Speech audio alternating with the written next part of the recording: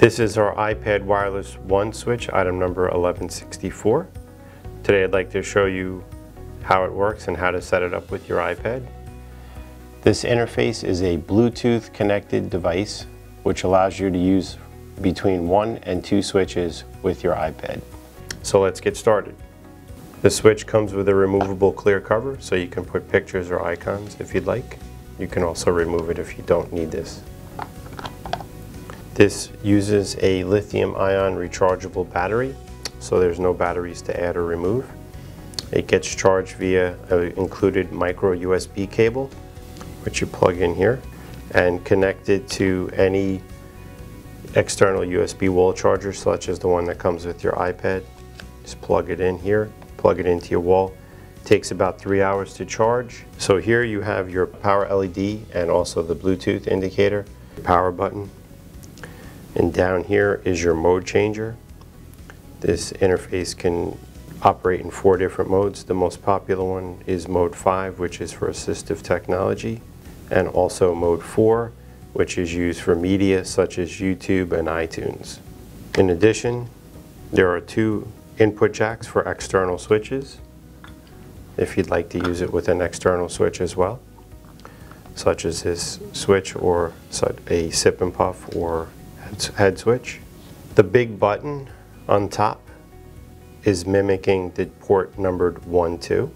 If you need to use port 3, 4 for apps that require 2 switch, or again for media such as YouTube or iTunes where you want to advance to the next track or song, you will require another external switch which gets plugged into port 3, 4. So next I'd like to take you over to the iPad and show you how to set it up. First thing you want to do is power up the interface. Hit the power button. Okay.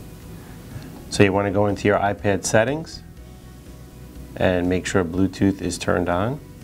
So once the device shows up, you want to tap on it to pair it. It'll ask you to pair it. You say yes.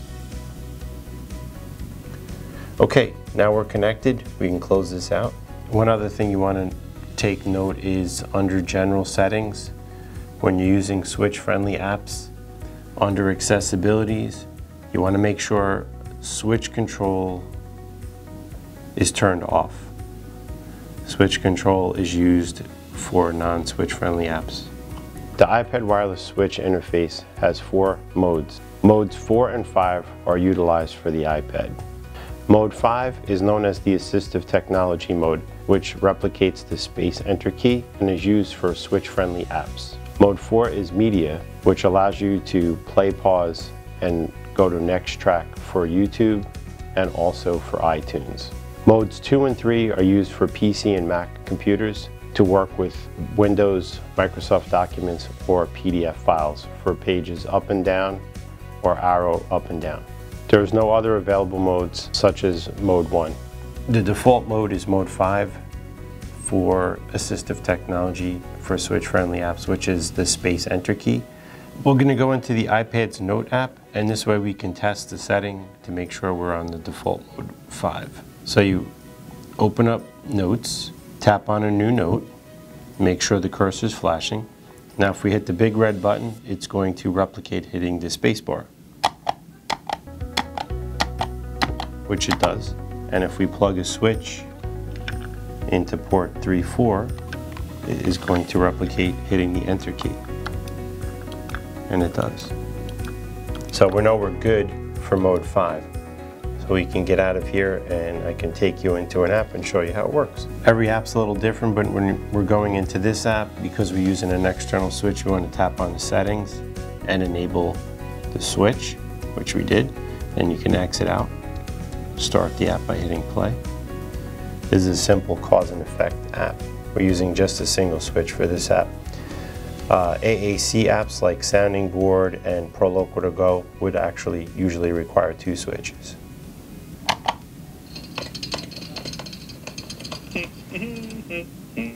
Ooh. Mm.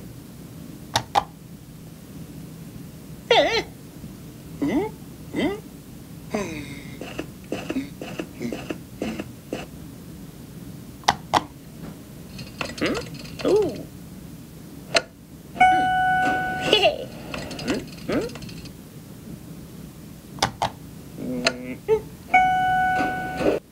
That shows you how it works with a simple switch app. Now I'd like to show you how to change it to mode 4, and we're going to use it with YouTube. So you want to hold it on the rim here. It's pretty wide, so you have plenty of room to hold on to it. So to change the mode, your mode selector's here. You're going to press and hold that for 4 red flashes. Once you get to the 4th red flash, you release it, and then both lights will flash 4 times. If you make a mistake and you go to 5 or you do 6 times, just go back and start over again. You're not going to do anything wrong with the device. So here we go. Just 1, 2, 3, 4. Release. And then we got 4 consecutive flashes. So when I hit the big red switch, it's going to pause the video.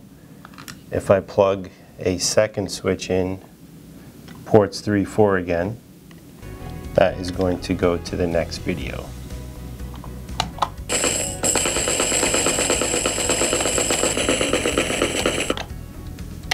You can purchase these items on our website at enablingdevices.com or through phone sales at 1-800. So if you use the second switch, you can go to the next video.